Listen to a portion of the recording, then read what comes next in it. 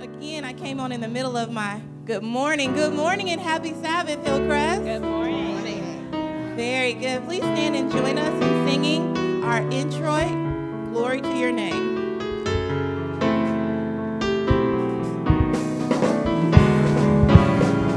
Glory to Your name. Glory to Your name. Glory to Your name. Glory to Your name. Forever You are the same. We worship and adore You. We bow ourselves before You, giving You the glory that is due Your name. Glory to Your name. Glory to Your name. Glory to Your name. Forever You are the same. We worship and adore You. We bow ourselves before You, giving You the glory that is due Your name. Glory to Your name. Glory to Your name. Glory to Your name. Forever You are the same. We worship and adore You. We bow ourselves before You, giving You the glory that is due Your name. Glory to Your name. Glory to Your name. Glory to Your name. Forever You are the same. We worship and adore You. We bow ourselves before You, giving You the glory that is due Your name. Oh, sing to the Lord a new song, for He has done marvelous things. His right hand and His holy arm have gained Him the victory. The Lord has made known His salvation. His righteousness He has revealed in the sight of the nations. He has redeemed His mercy and remembered His mercy and His faithfulness to the house of Hillcrest. All the ends of the earth have seen the salvation of our God. Father in heaven, we come before You in the name of Jesus. We have come into this house not to remember ourselves, but to remember You in worship and adoration and praise. Please come into this house. Come into our hearts. Magnify Yourself. Oh, lift Yourself up, oh God. And may You be glorified. May our lives be changed. And may the enemy be horrified today in the name of Jesus. Amen.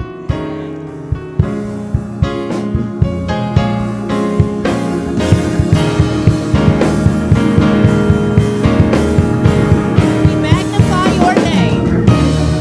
We magnify Your name. Glorify Your name. Oh God.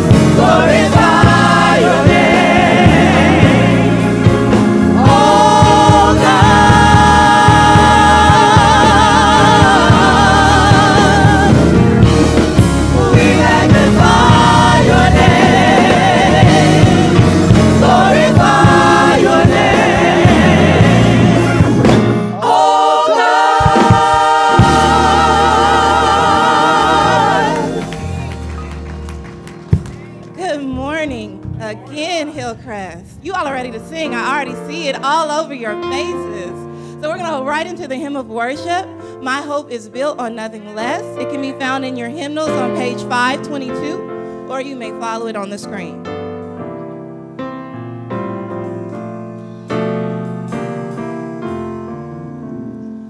My hope is built on nothing less than Jesus' blood and righteousness. I dare not trust the sweetest frame, but wholly lean on Jesus' name. On Christ the solid rock I stand. All other ground is sinking sand. All other ground is sinking sand. Verse 2. When darkness seems to veil his face, I rest on his unchanging grace. In every high and stormy gale, my anchor holds within the veil.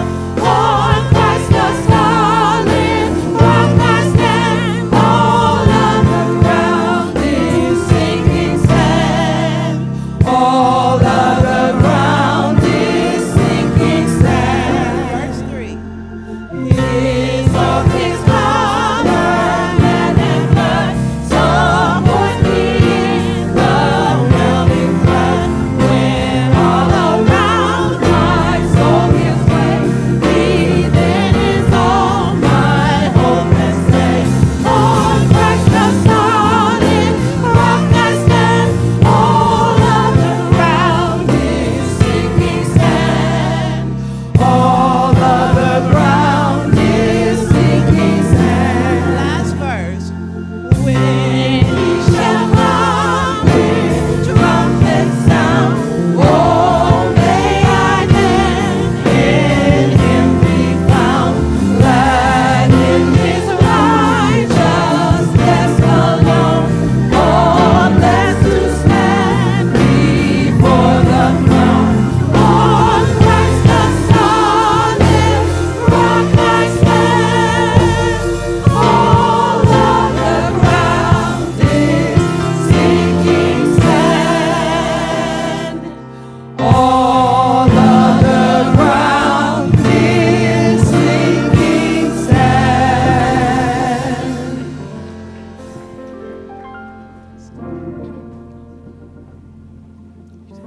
Amen. You may be seated in the presence of the Lord. My hope is built on nothing less. Oh man, do I have any help in here today? Than Jesus' blood and his righteousness. Anybody happy that your hope is built on Jesus Christ today? Oh man, I need at least 3 witnesses that are not ashamed to establish my hope is not on my job. Help me, Lord. My hope is not on my income. My hope is not on my family, but my hope is in Jesus. If that's your testimony today, come on, stand to your feet and give the Lord a hand clap of praise in this house. My hope is built on nothing less than Jesus' blood and his righteousness. I dare not trust the sweetest friend, but wholly lean on Jesus, on Christ, the solid rock I stand. All of the ground is seeking. Come on, let's sing that chorus. On Christ, the solid rock I stand. All of the ground is sinking sand. All of the ground is sinking sand. Amen, amen. You may be seated. Y'all stop acting like you got some Pentecostalism in you. Come on, say amen. God is good. Who says amen to that today? Yes, Lord. Yes, He Lord. is good and he is worthy to be praised this morning. And we give God praise. I want to welcome you to the Hill. Come on, say amen. Amen. It goes down right here at the Hill, and we praise God for your attendance being here today. I have a couple of things I need to stick a pin in for us to remember as we go through our worship experience.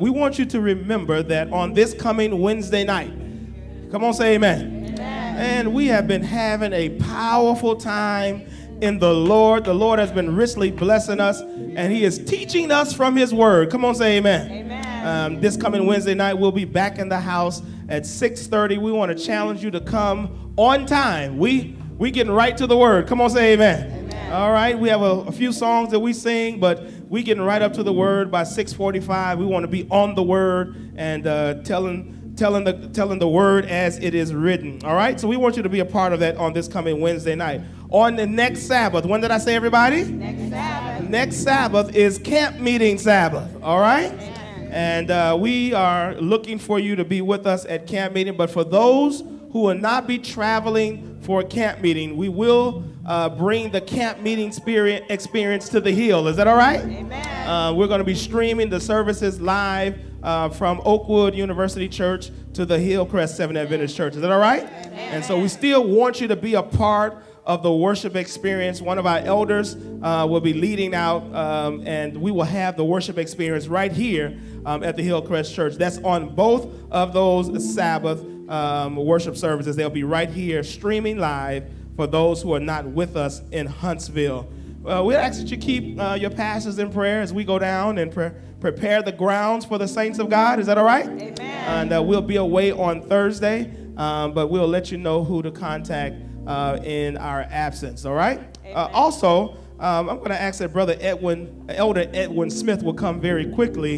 And while he's coming, I'm going to ask that Mrs. Jackie Knight and Sean Small will make their way down front. Elder Smith has a powerful program that God has laid on his heart to share with the men in our church. And I don't know about you, but it's so good to be a part of a church that have men. Come on, say amen. Amen. I didn't say wimps. Come on, say amen out there.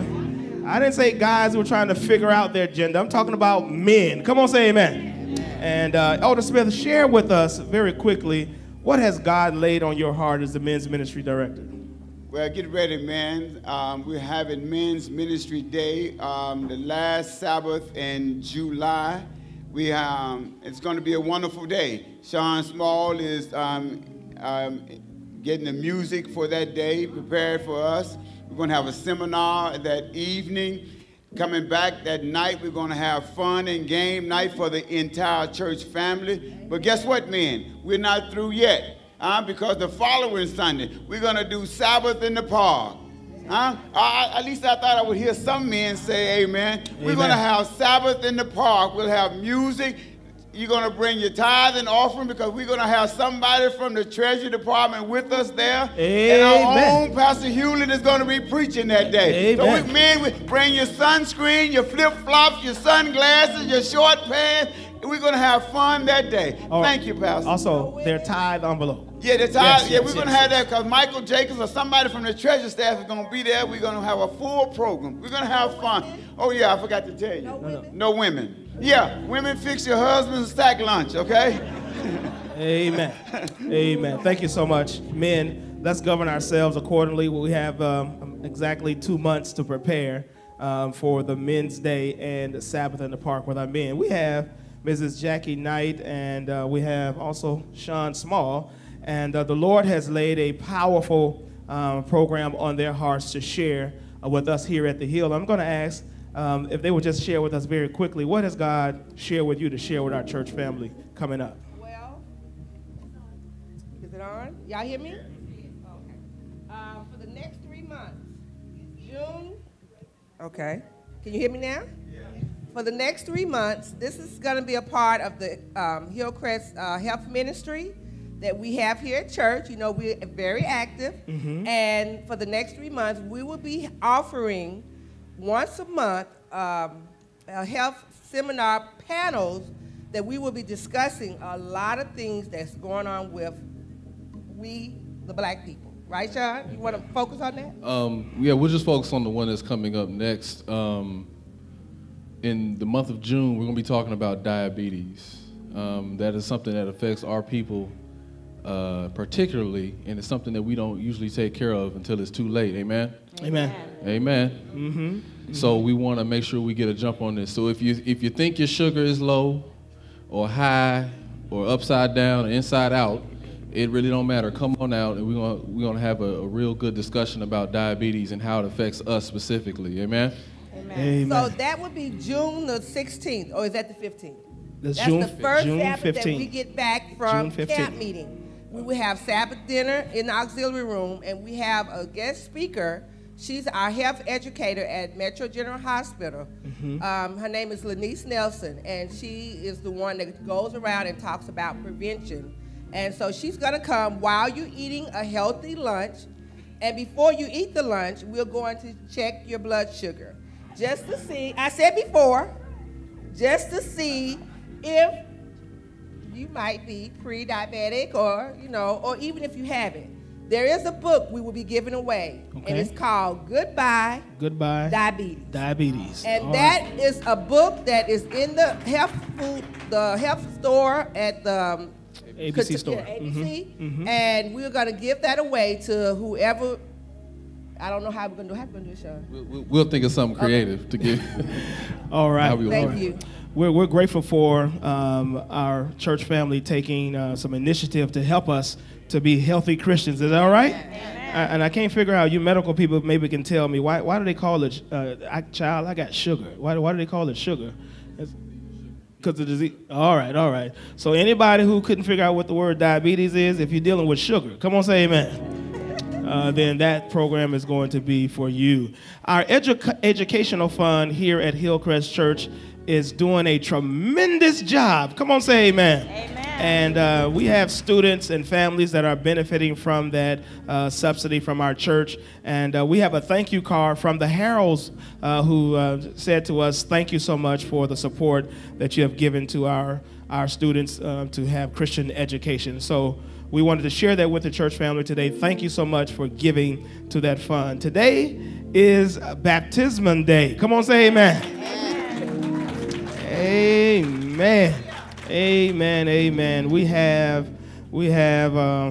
Renee Turner, who is going down into the watery grave of baptism. Amen. And we're very happy about that. We're going to take a moment to examine her, and preparatory to that, I'm going to ask that Elder Boone would come down very quickly. We thank God for what we've done so far in taking care of that house that is our house across the street. Come on, say amen. Amen. We are planking it down. We're almost at the halfway mark of paying off that house, and we praise God for it. It's a nice, comfortable house. Amen. Amen. I thought our students that are staying in it would say amen. Amen. And we prayed and we asked the Lord to help us and to pay off this house. Some people were asking the Lord to give them some overtime and some blessings. And Elder Boone, just share with us, after we prayed at that business meeting, what has God done relative to that? Yes. When they were taking requests from us with regards to what we were willing to give, I asked the pastor, I said, pray that I get some overtime. Mm-hmm. And he said, well, we're going to pray right now. Mm-hmm. And I appreciate a pastor, anyone who would pray for you right now. Mm-hmm.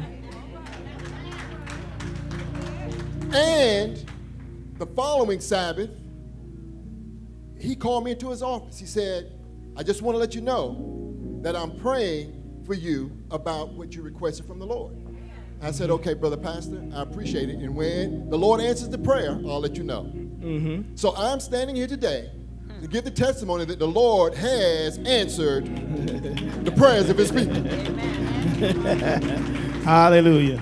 Not only did the Lord give me overtime. Yes. He gave me 2 days of overtime. My Lord. And he gave me what I would call a triple blessing, because I got the overtime, I got an extra day, and I did not have to work hard for the money. My Lord. Hey. And he did one more thing that's very important to me. One more thing. I work 12-hour night shifts from 7 p.m. to 7 a.m. I did not weary. My Lord. Didn't get tired. I didn't get tired. Yeah. Praise God. Praise from God. whom all blessings flow. That sounds like some of that pressed down, shaken together, and running over blessings. Anybody else want some pressed down stuff? Come on, come on. Don't be ashamed. Lord, I need some pressed down stuff. Come on, say amen. And he's the kind of God that will bless us, and we don't even get tired getting the blessing. Come on, say amen. Amen, amen, amen. Very quickly, I'm going to ask that Renee would stand, and we're going to have this examination with Renee, and then we're going to welcome our visitors that are here with us at the Hillcrest Church. I'm going to ask church family that as we go over these vows this morning, that you renew your vows with the Lord as well. Is that all right? And because Renee is one of our brand new family members, it would be a tremendous blessing for her to see her church family standing with her as she goes through these vows. And so for those who can at all possible stand, and Renee, as we read these vows, simply respond by saying, I do. And church family, if you would, as you renew your vows with Christ as well, answer in the affirmative. Renee, do you believe in God the Father, in his Son Jesus Christ, and in the Holy Spirit? Do you accept the death of Jesus Christ on Calvary as the atoning sacrifice for the sin of men, and believe that through faith in his shed blood, men are saved from sin and its penalty? Renouncing the world and its sinful ways, have you accepted Jesus Christ as your personal Savior? And do you believe that God, for Christ's sake, has forgiven your sins and given you a new heart? Do you accept by faith? The righteousness of Christ, recognizing him as your intercessor in the heavenly sanctuary? And do you claim his promise to strengthen you by his indwelling spirit so that you may receive power to do his will? Do you believe that the Bible is God's inspired word and that it constitutes the only rule of faith and practice for the Christian? Do you accept the 10 Commandments as still binding upon Christians? And is it your purpose by the power of the indwelling Christ to keep this law, including the 4th commandment, which requires the observance of the 7th day of the week as the Sabbath of the Lord? Amen. Is the soon coming of Jesus the blessed hope in your heart? And are you determined to be personally ready to meet the Lord and to do all in your power to witness to his loving salvation, and by life and word to help others to be ready for his glorious appearing? Amen. Do you accept the biblical teaching of spiritual gifts? And do you believe that the gift of prophecy in the remnant church is one of the identifying marks of the church? And do you believe in God's remnant church? And is it your purpose to support the church by your tithe and offering, your personal effort and influence? Do you believe that the body is the temple of the Holy Spirit, and that you are to honor God by caring for your body, avoiding the use of that which is harmful, abstaining from all unclean foods, from the use, manufacture, or sale of alcoholic beverages, the use, manufacture, or sale of tobacco, any of its forms, for human consumption, and from the misuse of or trafficking in narcotics or other drugs? Knowing and understanding the fundamental Bible principles as taught by the Seventh-day Adventist Church, is it your purpose, Renee, by the grace of God, to order your life in harmony with these principles? And do you accept the New Testament teaching of baptism by immersion? And do you desire to be so baptized as a public expression of your faith in Christ and in the forgiveness of your sins? And lastly, do you believe that the Seventh-day Adventist Church is the remnant church of Bible prophecy, and that the people of every nation, race, and language are invited and accepted into its fellowship? Do you so desire membership? Amen. Church family, you have heard, amen. You have heard Renee accept all of these vows, and it is appropriate at this time to accept a motion for her to be part of this church family right here, which is a part of the worldwide church of Seventh-day Adventists, but more importantly, she is a part of the kingdom of God. Is there such a motion like that today? It's been moved. Is there a second? Are you ready for the question? All those in favor signify by saying hallelujah.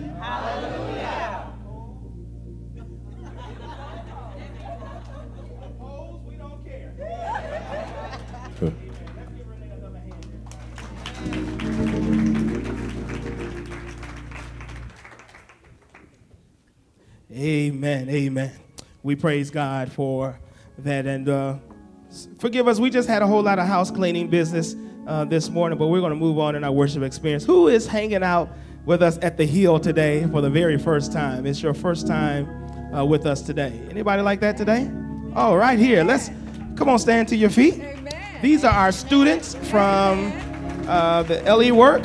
And I'm going to ask that their director will come very quickly. Pastor Madison, will you come very quickly? This is our publishing director. We have rented out our home to Pastor Madison, and he's a good tenant already. Come on, say amen. He paid his bill up front. Come on, say amen out there.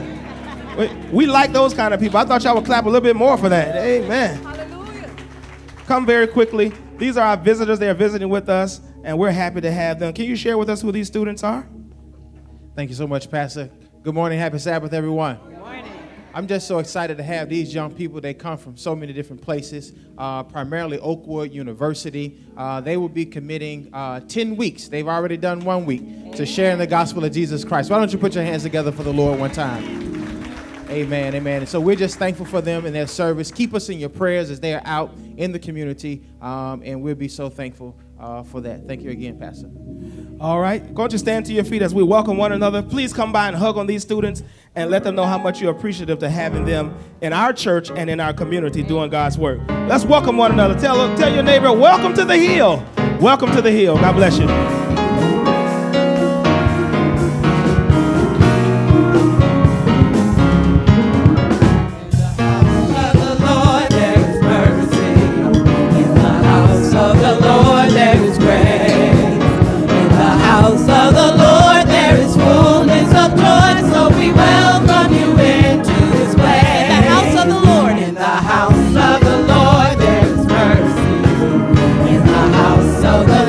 There is grace.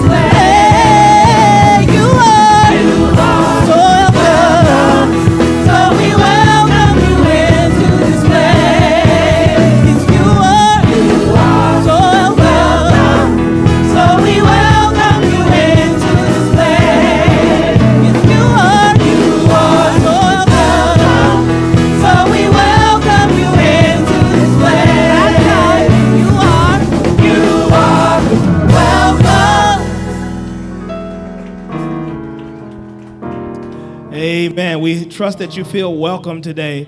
You notice all of us are walking around with our t-shirts on. It's not because we wanted to be disrespectful to the house of God. Come on, say amen. Everything we do around here at the Hill has a purpose, and we believe that Jesus is the center of everything we do. Come on, say amen. And so this morning we're wearing our t-shirts in honor of Christ being the center of everything we do at Hillcrest.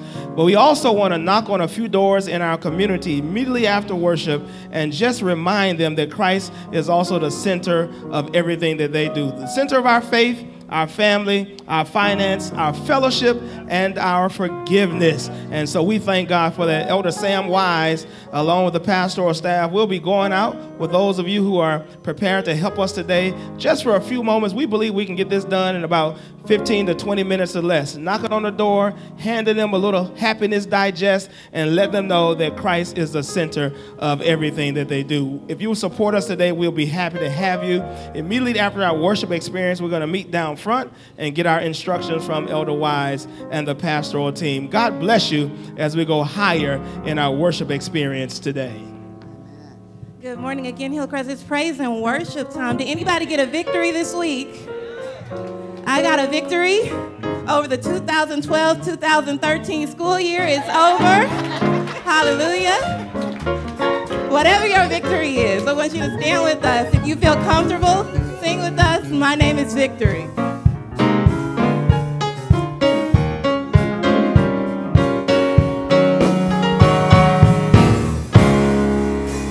I've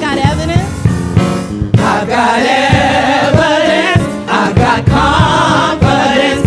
I'm a conqueror. I know that I win. I know who I am. God wrote it in His plan.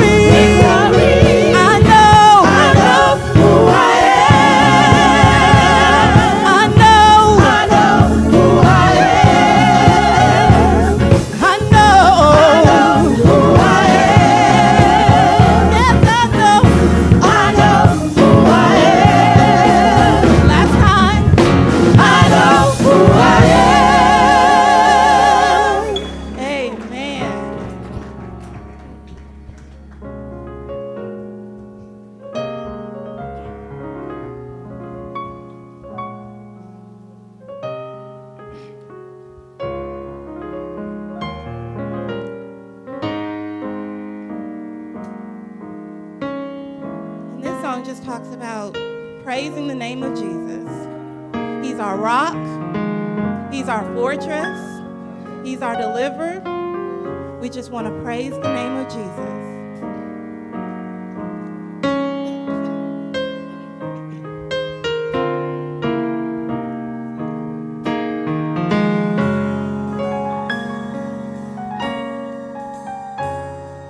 Praise the name of Jesus. Praise the name of Jesus. He's my rock. He's my fortress. He's my deliverer. In him will I trust. Praise the name of Jesus.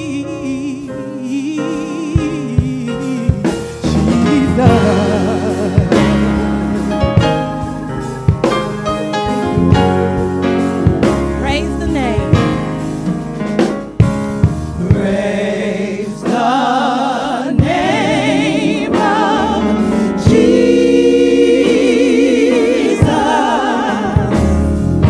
Praise the name of Jesus. He's my rock. He's my rock. He's my fortress.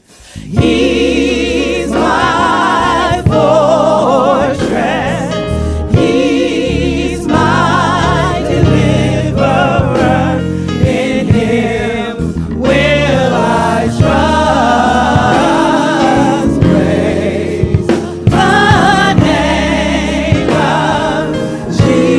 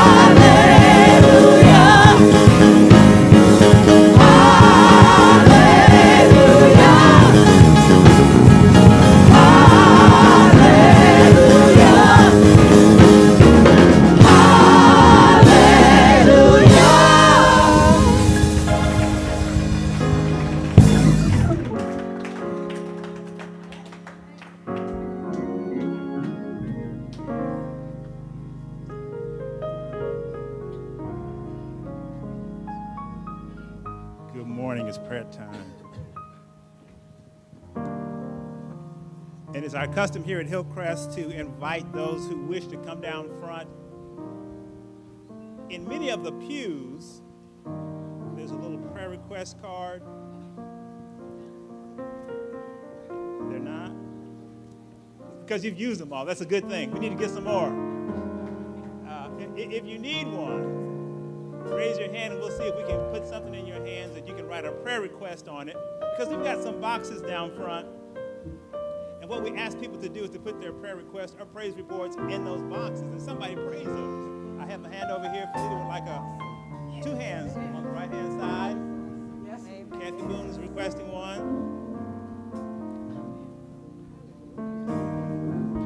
And still hands going up.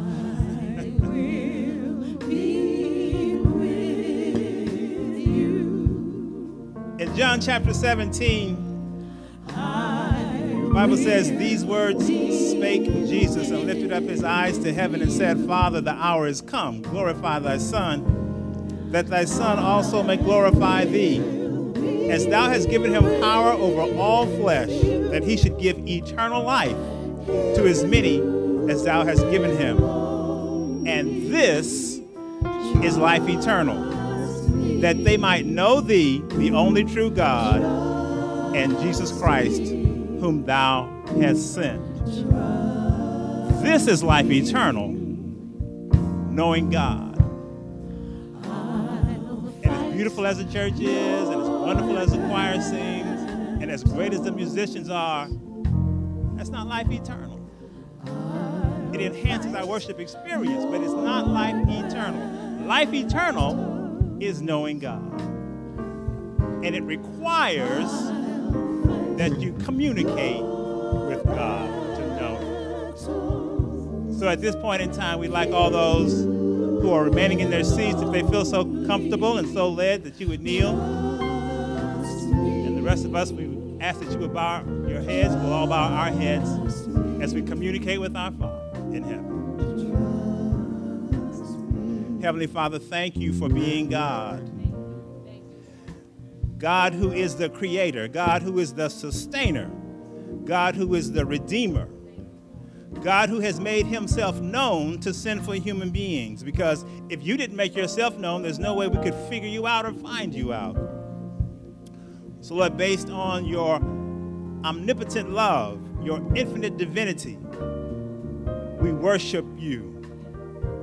This morning in this place, we open our hearts, we open our minds. We pray that your Spirit would come and be within each one of us. Teach us to receive the truth as it is in Jesus. Help us to know you in the pardoning of our sins and in the living of our lives.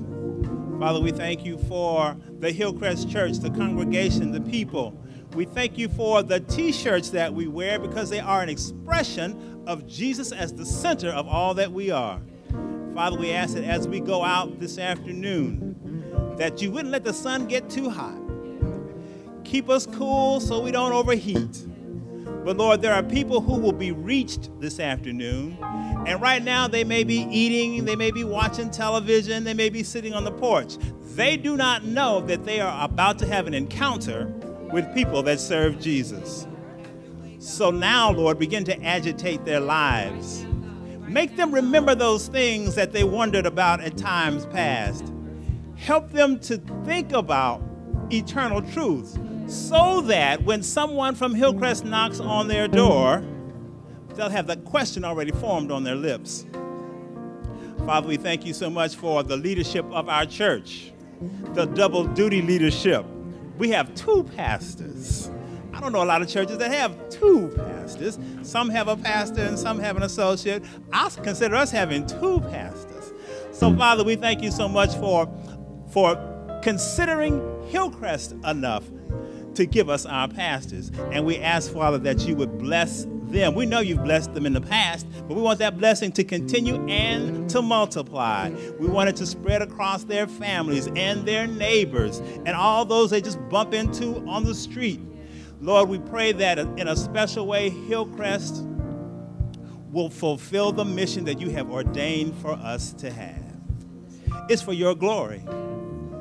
It's in your name we ask it.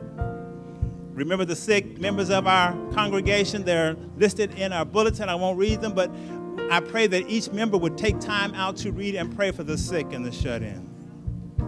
Lord, help us as we move through this life to remember that Jesus is coming again, and that your purpose is for us to be saved when he comes, but actually before he gets here. So help us, Father, to follow where you lead. We ask that you would be with our speaker today, Pastor Hewlett, that you would pour into him the spirit of truth and open our hearts to receive as he shares. And as we leave this place, Father, help us to step in faith every step, every day, all along our way. And may your name be wonderfully glorified as a result. In Jesus' name we pray. Amen.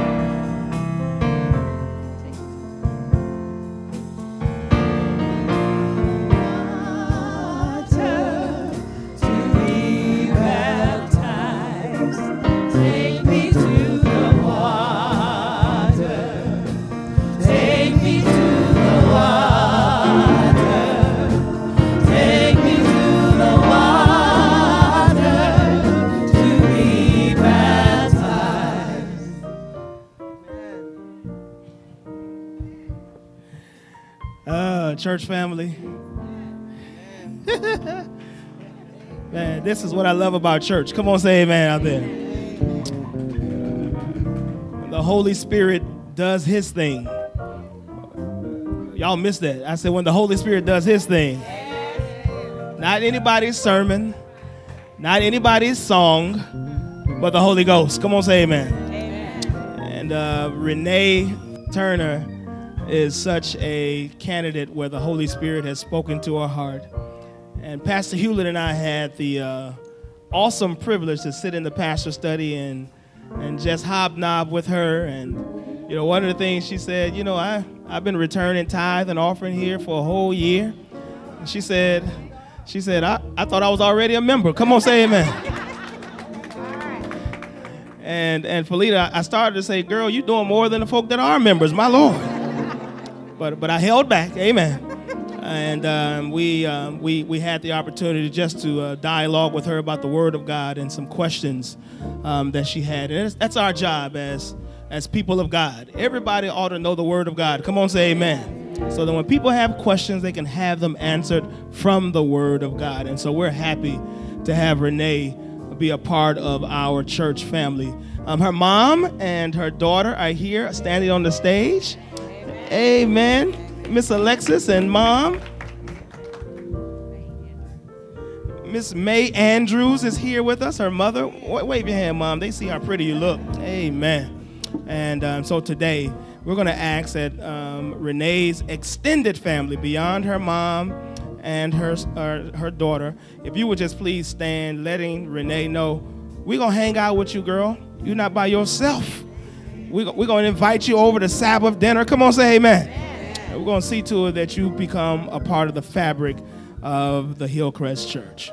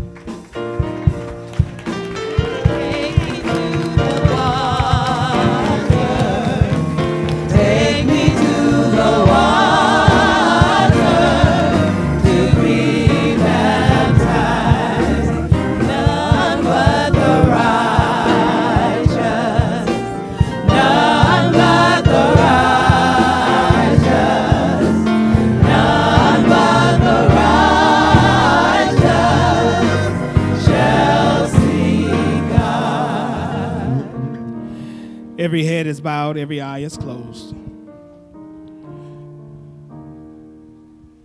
And in this room, in the quietness of this room, there's somebody else. Holy Spirit has spoken to you very clearly over these past few weeks, past few months. You've been putting it off, asking God for time, and God has extended that time for you. This pool is open today so that you can say yes to Jesus Christ. While every head is bowed, every eye is closed, and you know Christ has already spoken to you long before this baptismal day. And you're saying, Pastor, I need to be a part of that baptism, the very next one. And then there are others who are saying, Pastor, I need to be in there today. That's your desire. We will accommodate you because it's just that important. That's you today. I want you to just lift your hand where you are, wherever you are in this room right now. I need to be a part of the next baptism. I need to be a part of this baptism today. God, thank you. Although the struggle is ongoing, thank you that they are here today. May they lay down one more battle so they can pick you up totally and be free. Continue to bless our worship experience this day, we do pray. In Jesus' name, amen.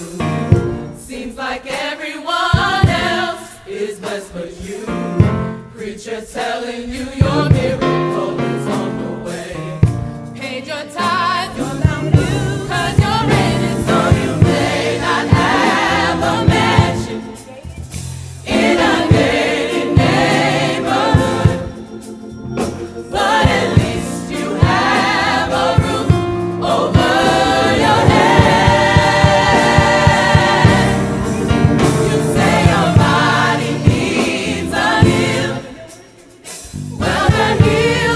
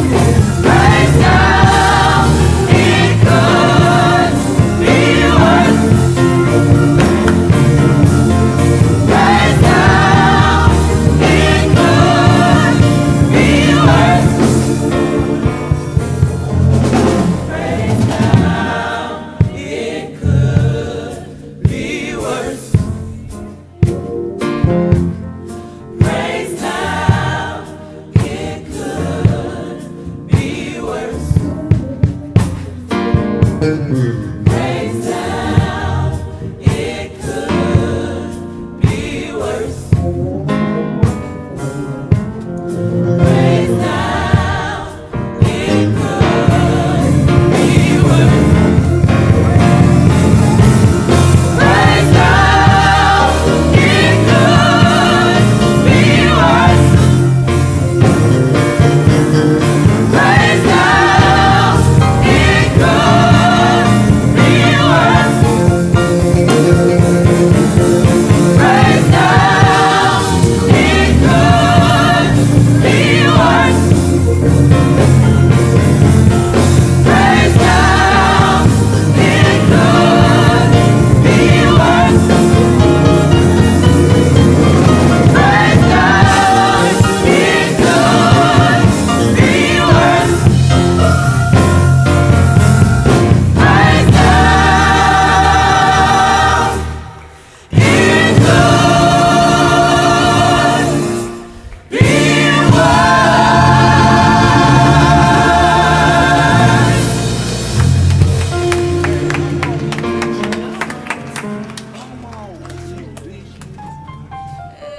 Amen. Let the church say amen. Praise now, it could be worse. Come on, say amen. Oh, wow. On next Sabbath, when did I say, everybody? On next Sabbath, the Hillcrest Higher Purpose Young Adult Choir will be the featured choir for camp meeting. Come on, say amen. They'll be singing at the Oakwood University Church on Sabbath morning. And, man, we're very happy about that. Come on, let's put our hands together for them one more time. Amen. We need your prayers. And all those who used to sing with us, or you have a desire to help us go to the next level, we want to rightly represent the Hill at Oakwood. Is that all right? So on next Wednesday night, the Higher Purpose Choir will be rehearsing, and then on Friday night. But we need all of you to help us make this a grand experience. And so Lorna, one of the L's. She's going to meet with us immediately after the worship experience, those who are going to help us make this happen on next Sabbath. Thank you guys so much. And let's pray for our young adult choir as they represent us on next Sabbath. It's time for our children's story at this time.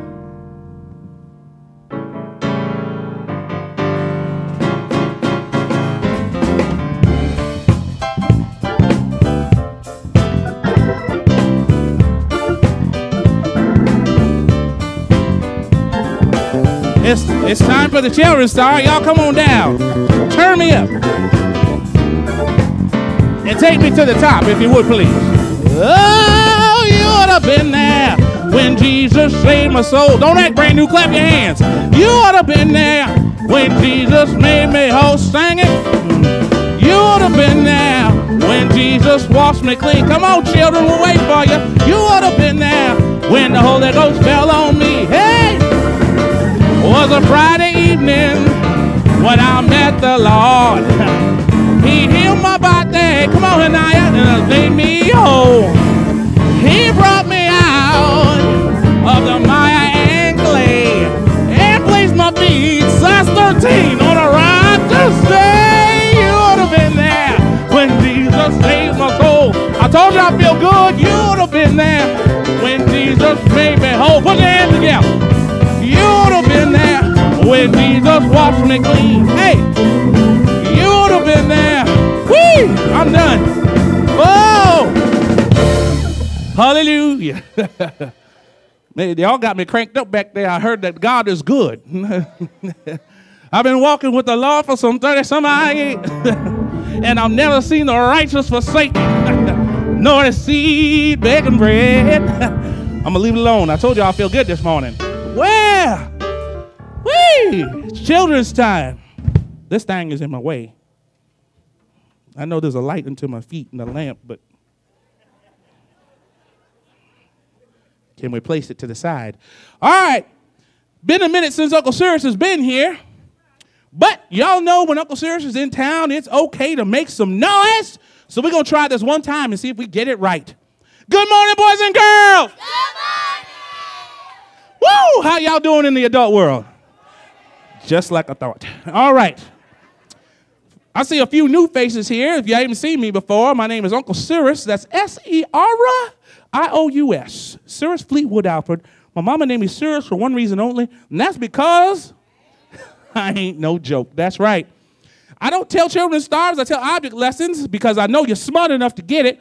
Today is no different, all right? Today is going to be a short object lesson, but I know that you can get it. And it's very, very important to listen today because it has everything to do with what you're going to do after church. Some of y'all have these T-shirts on, going to go out in the community and tell people about Jesus. About who? Jesus. If you knew him, you'd say louder than that. Tell somebody about who? Jesus. That's right. Well, this morning's object lesson is called So Fresh, So Clean. I'm gonna try to hold my mule. I'm gonna try. But if I don't, go with me. Say it again. So fresh, so clean. All right. Uncle Cyrus has in his hand a couple of personal products here. And just as a public service announcement, Uncle Cyrus is endorsed by Dove's Men Care for that silky smooth feeling and ever-present freshness that can come only from being clean. Select Dove's Men Care for your men's product needs. Did y'all get that on tape? Very good. All right. In my left hand, I have some what is called deodorant. Okay? Deodorant. And in my right hand, I have some soap. Okay? Some soap. All right? Now, when you take a bath or a shower or some sort of wash-up, it is recommended that in order to get clean, somebody say clean, that you use some soap. Now, we're not going to spend a whole lot of time here on this because if you don't know that you should be using soap, talk to somebody afterwards. Trust me, you need to use some soap in order to get clean. Now, some of you are, well, most of you, well, some of you are too young to be using deodorant right at this moment, but deodorant helps keep you fresh. Somebody say fresh. So you put deodorant on after you have washed up so that you can keep down the perspiration and therefore keep down the odor, thus deodorant. Okay?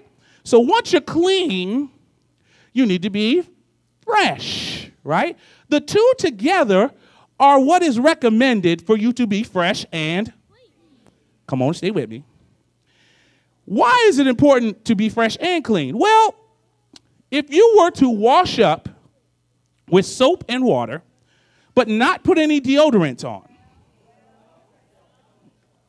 maybe not now, but when you're a little bit older, that counteracts everything that you did in the tub. Because at some point in time during the day, you will no longer be fresh. This is sensitive, so we're going to be careful. But if you were not to take a bath, vice versa, and only put on deodorant, college students,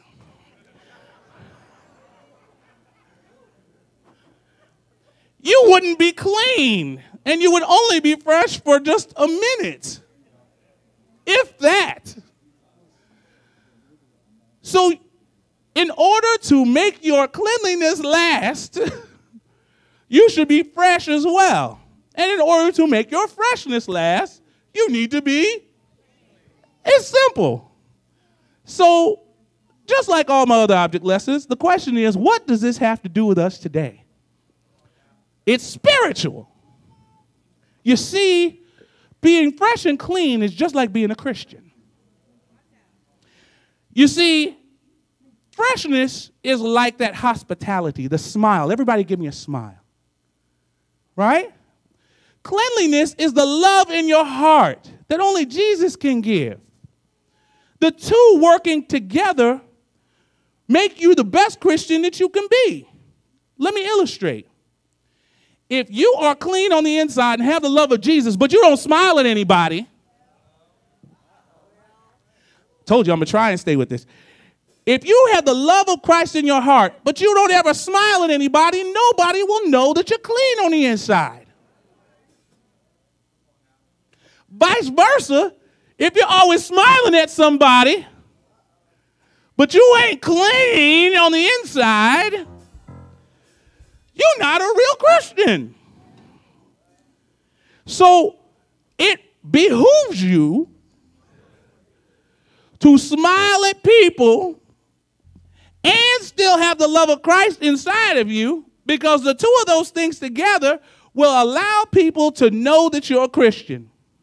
So today when you go out and you witness for Jesus, smile on the outside and be clean and loving on the inside. Stay right there. The adults didn't get it, so I'm going to help them. You see, being fresh is inviting somebody to church. Being clean is sitting next to them when they get here. Being fresh is giving your testimony. Being clean is actually paying your tithe. Being fresh is shaking the pastor's hand. Being clean is not talking about him over Sabbath dinner. Being fresh is saying that you've got a wife. Being clean is opening the door for her. Being fresh is lifting Jesus high. But being clean is walking straight when you're low. I feel like preaching. Being fresh is coming to Hillcrest. Being clean is getting here for Sabbath school. When you put the two together, you can be fresh and clean. The psalmist says, create in me a clean heart, O God, and renew a right spirit within me. Somebody say fresh and clean. Fresh and clean. When we go out today, I want everybody to be fresh and clean. Tell somebody about Jesus. He said, if I be lifted above the earth, I will draw all men unto me. And if the man is nasty, make sure that you're fresh and you're clean. Somebody give God some praise. How many of y'all want to be fresh and clean? Let me see your best smile. Be sure to give that smile to everybody you see today that you witnessed to Jesus for. And then on the inside, I want you to pray and help you, ask Jesus to help you to love and accept them. It don't do no good to be fresh without being clean. Who wants to pray? Come on, Kylan. Oh, there's a brother and sister duo. We want this. Come on. Kylan, Journey, come on. You guys can come up too. Come on. All right, we're going to have brother then sister. All right. No, sister then brother. Jesus, help me to be good. Help me to be good with my mom and daddy. And help me to be good, cool. In Jesus' name, amen. Amen. Dear Lord, thank you for this day. Help me have a little church. Help me go to heaven safely. In Jesus' name, amen. Amen. And dear Jesus, help us to smile and show the love of Christ and to actually be loving on the inside so that we can be called fresh and clean. And when you come back, you can say, well done, thou good and faithful servant. In Jesus' name, amen. Boys and girls, it's time to take up our offering. Everybody make sure you get a bucket. Say thank you. Thank you. All right. All right. Make sure that you give liberally to our children's Christian Education Fund. We like the stuff that jangles, but we love the stuff that's silent. Be sure to give liberally.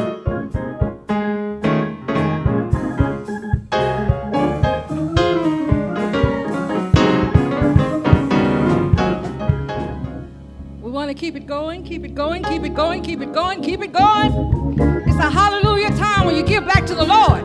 So don't just look there, just don't sit there and look, pat your hands so you can get ready to give to the Lord. This is the time when you need to be saying, oh Lord, what else can I do? Because he's been so good to you. I could stand up here all day, everybody's been giving testimonies. Let me tell you about mine. I played for F.H. Jenkins' kindergarten program. Every year, I keep telling Jill, no, no, no. This year, I'm going to tell you, Sister Kim gave it to my granddaughter. And so I got home, it was $100. I said, Lord, thank you. Because that was part of my pledge. So now I can give 300, huh? We had pledged 200.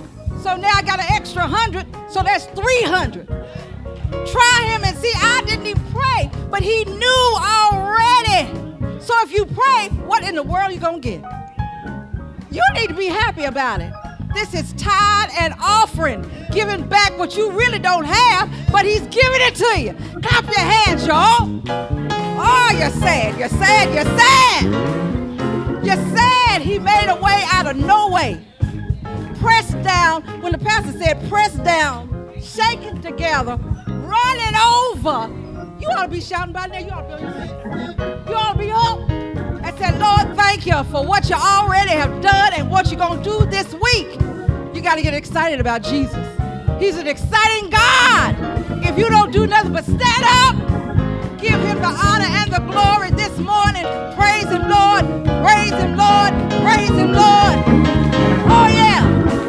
I like music. I don't like dead people.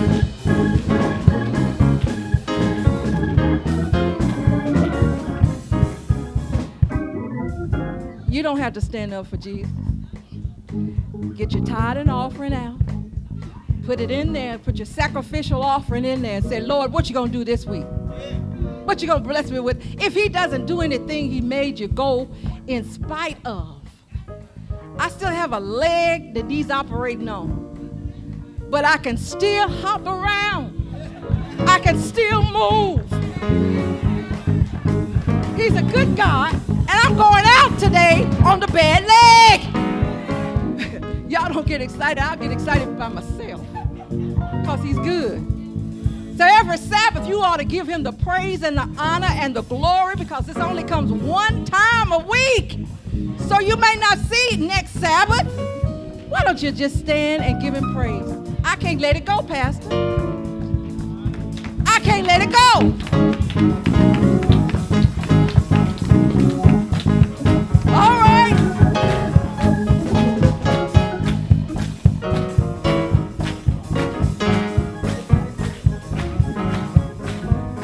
Well, the deacons come forward. Awesome, wonderful, marvelous. Oh, yeah. Yes, he. I can't, okay. Let it alone, let it alone, let it alone. Because he's a center of my faith, my family, my finance, my fellowship, and my forgiveness. He's the center of it all. Our Father and our God, we are so grateful.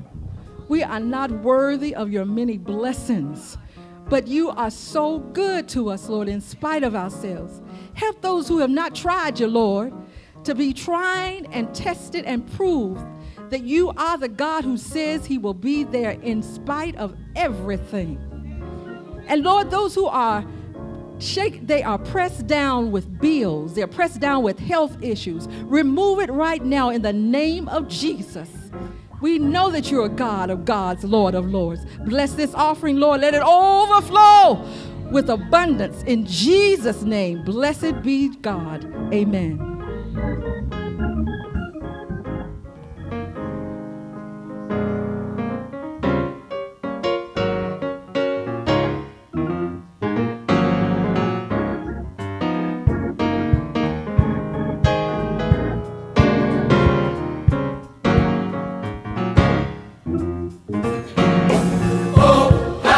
Wonderful it is. Jesus promised he'll take care.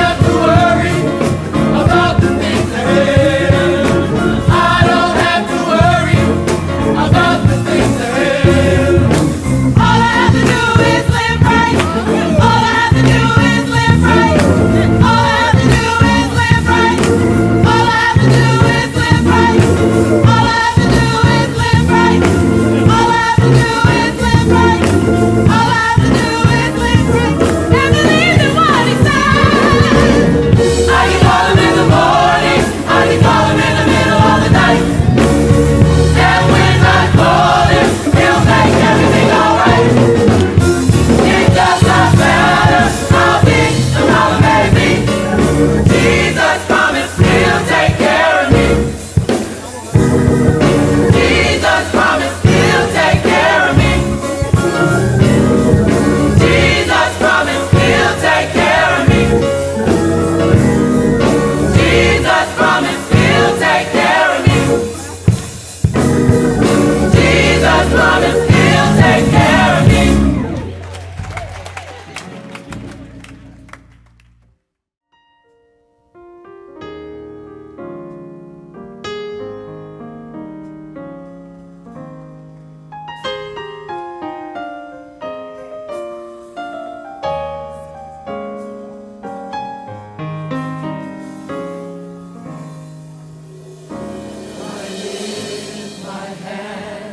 Total adoration unto you.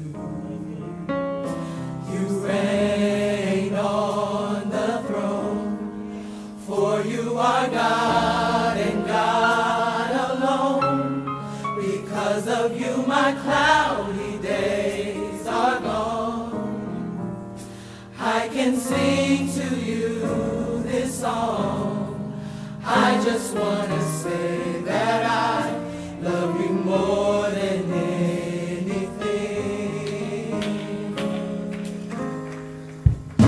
I lift my hands in total adoration unto you. You reign on the throne, for you are God and God alone. Because of you my cloudy days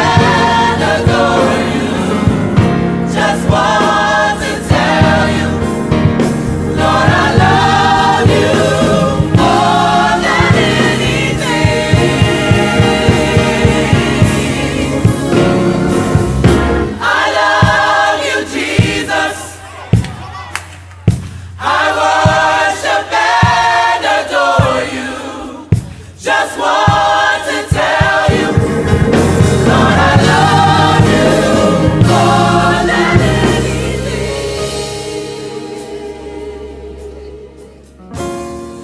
Jesus went to Calvary to save a wretch like you and me. That's love.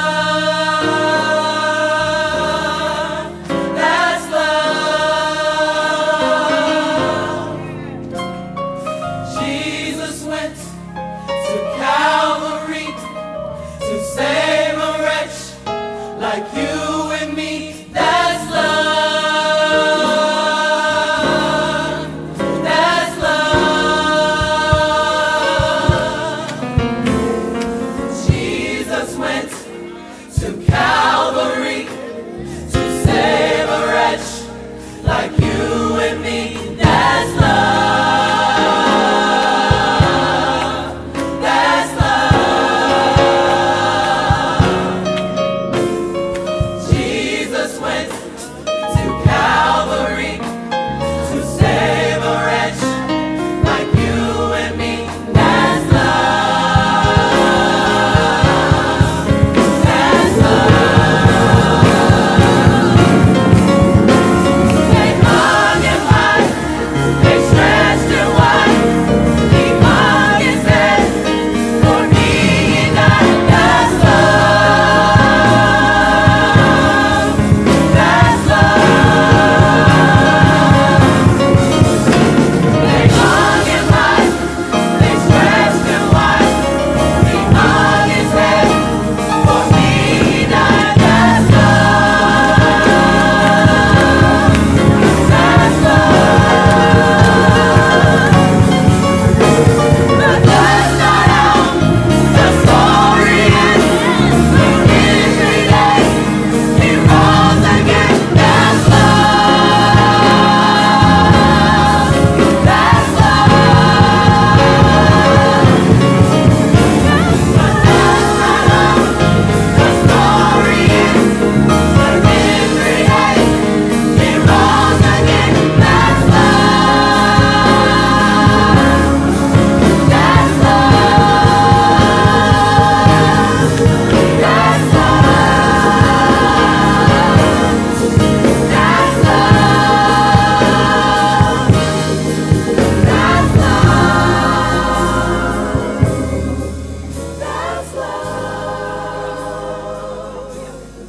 I just want to say that I love you more than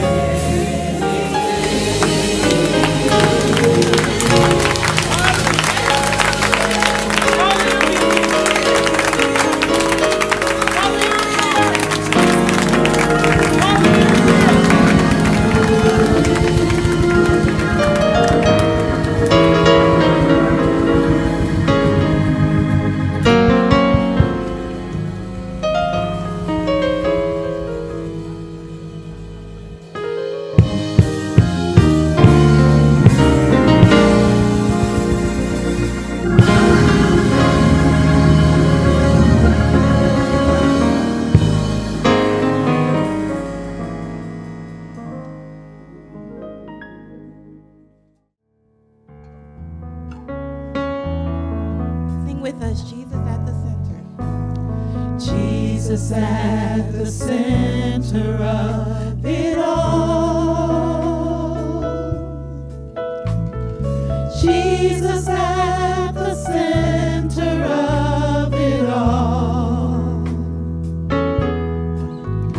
From beginning to the end, it will always be, it's always been you, Jesus.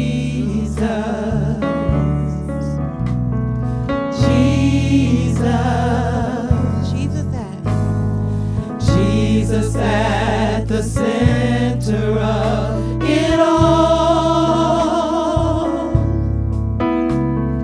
Jesus at the center of it all.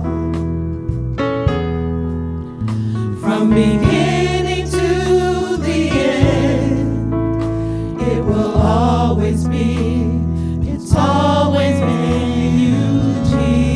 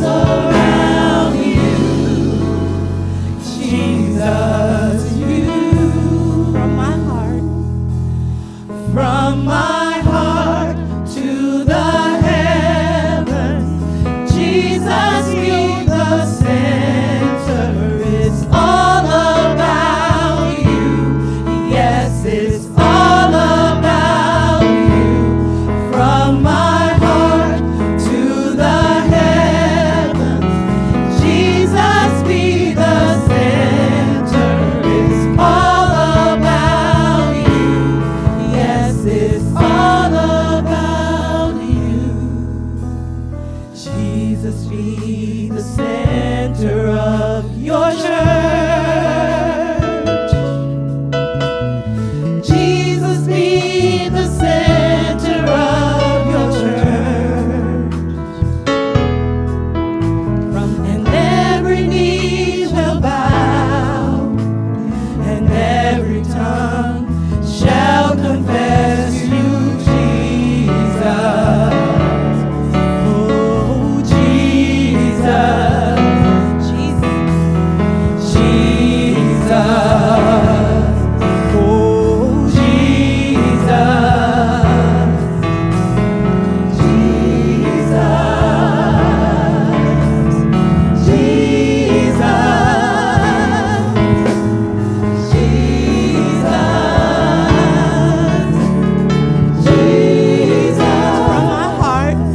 From my heart to the heavens, Jesus be the center.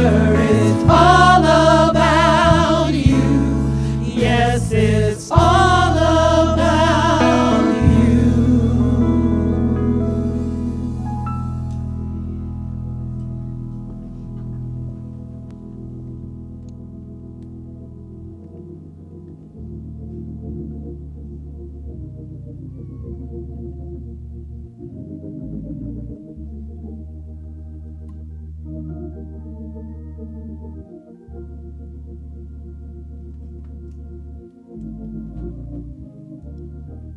It is actually very easy to praise the Lord when Jesus is at the center. Believe it or not, it's easy to form the words, Jesus, I love you, when you know that he is the center of everything that we do. I don't know about you, but I do know that Jesus is the center of my life. And it's because he's the center of my life that I can express with joy that, Lord, I do love you. And I'm not ashamed to let him know that I do love him, no matter where I'm at, no matter what I'm doing. I'm letting him know, Lord, I love you. I love you. When Jesus is the center of your life, it is easy to give him praise and to worship him. We're thankful so much for Higher Calling. Bless you so much. You blessed us.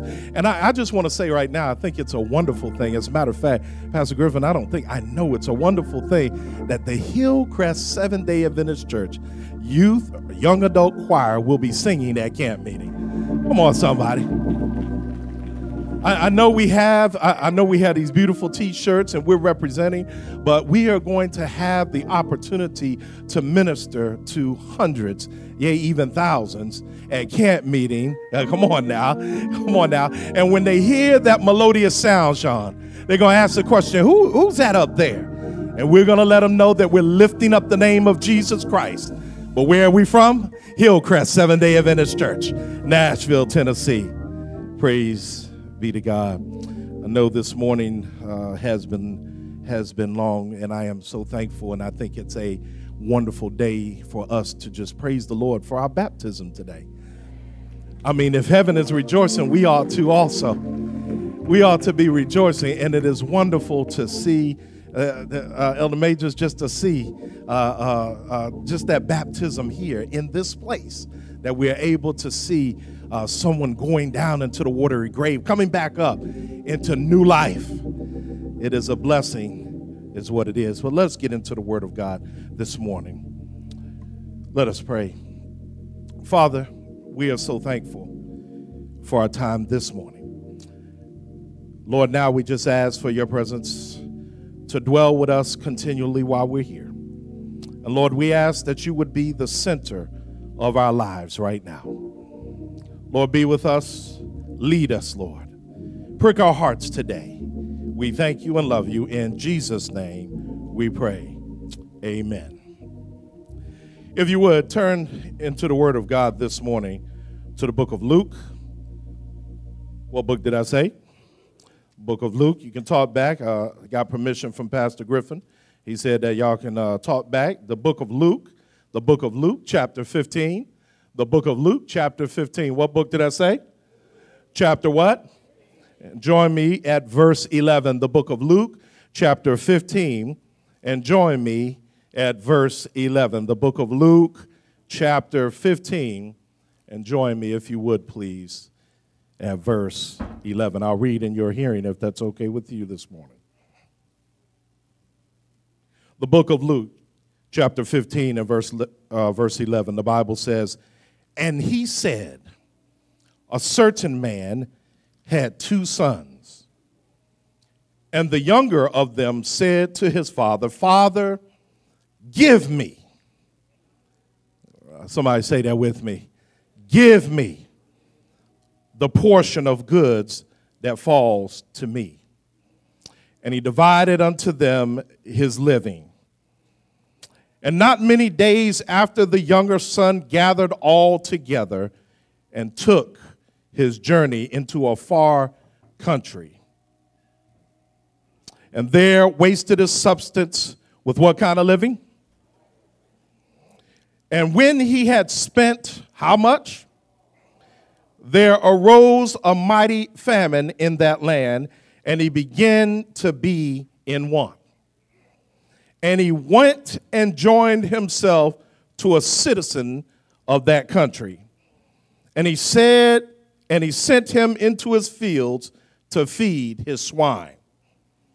And he would fain, having filled his belly with the husk, and the swine did eat, no man gave unto him. And when he came to himself, he said, How many hired servants of my father's have bread enough and to spare, and I perish with hunger?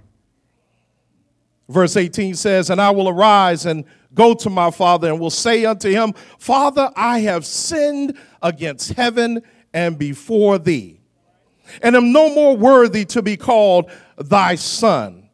Make me as one of thy hired servants." And the Bible says he arose and came to his father, but when he was yet a great way off, his father saw him and had compassion, and he ran and he fell on his neck and he kissed him. And the son said unto him, Father, I have sinned against heaven and in thy sight, and am no more worthy to be called thy son. But the father said to his servants, Bring forth the best robe and put it on him. Put a ring on his hand and shoes on his feet. And while you're at it, the Bible says, Bring hither the fatted calf and kill it, and let us eat and be merry. For this my son was dead and is alive again. He was lost and is found. And they began to be merry. I want to talk with you this morning, if you will allow, about the come to Jesus moment. The come to Jesus moment. Let us pray. Father, we are humbled and we are thankful, Lord. Now, Lord, rest, rule, and abide in this place. Lord, let us put aside things that are outside of this place right now in Jesus' name. For, Lord, we can do nothing about those things, but let our eyes, our heart, and our mind be firmly stayed on thee. Move in a mighty way and in a special way. Lord, it's not about the man, but it is indeed about you, Lord Jesus. You being lifted up. Touch us today. In Jesus' name we pray. Amen. The Bible tells us in this particular story or parable that Jesus has just finished telling some parables to those he was preaching to. Jesus finds himself in the midst of those who have come to test him once again. Jesus is preaching again to those who he loves and who he's trying to call into an intimate relationship. Those people are the lost. I'm so thankful right now, this day, that Jesus does not give up on those who are lost. I'm so thankful that Jesus has not turned his back and said there's no hope for them, but there is hope in Jesus Christ if they would turn from their ways. Jesus is preaching to them, and he's going on about the lost coin, and he speaks about the lost sheep. And as he's speaking to them, he notices that the mood changes in the crowd. So he decides, since I'm being tested, I need to tell yet another story. He begins to tell the story about this man and his two sons. And we've just read and we understand that the man and the two sons, we go right for the point of it. The point is that the father is God. We know that the two sons are the children that are within the family of God. Let me set them up. As the family of God, the two children are in the family of God. Grace and mercy prevails. The two children, the two sons are in here, and we find that the father is now in a predicament. We find that the father finds himself in conversation with one of the sons. The younger son comes to the father and he tells him that he wants his share of the inheritance. The younger son lets him know right then and there that there is something that you have that I want. The Bible lets us know that he comes to him, and if we understand Jewish custom, we know that the requested inheritance that the young son wanted was not in favor of him to ask, but the custom was that a third goes to each son. The inheritance cannot be gained until the father is dead. So with the young man requesting this from his son or from the father, he's specifically telling his father, I'm speaking to you as if you are dead. Deuteronomy 21:17 lets us know that there is a way that you are supposed to receive the inheritance. I can think and see now as the father is talking with his son and he's listening to him. The son not only said that he requested the inheritance, but he demanded of his father that he wanted his inheritance. I can see that the father is trying to work it out in his head that literally if I give this to you, I'm saying that I'm dead and I'm no more of any effect on you, but you're taking this inheritance for your own. The father knew that he was not ready. Oftentimes when we listen to the story, we understand something that's very clear, Elder Majors. That's very clear that there are some things, remember this point, there are some things that are inherently yours, but you're just not ready for. I can see now the father speaking with the son, and I can see the son requesting that I want my inheritance. As a matter of fact, he gets to the point where he demands that I want this inheritance. Pastor Griffin, I think oftentimes of my own son, Joshua. And I think that as I'm trying to figure this out and see the scene that is being played out, I don't know how I would react, but I know that I wouldn't want him to have the inheritance right away. Why? Because I knew that he would not be ready for the inheritance. Or you're trying to figure out sometimes in your life why you don't have certain things. God withholds them from you because he understands that you're not ready for them. Understand something, the inheritance that the father had already belonged to the son. The inheritance that the father had, he knew that upon his death he was going to give it to the son.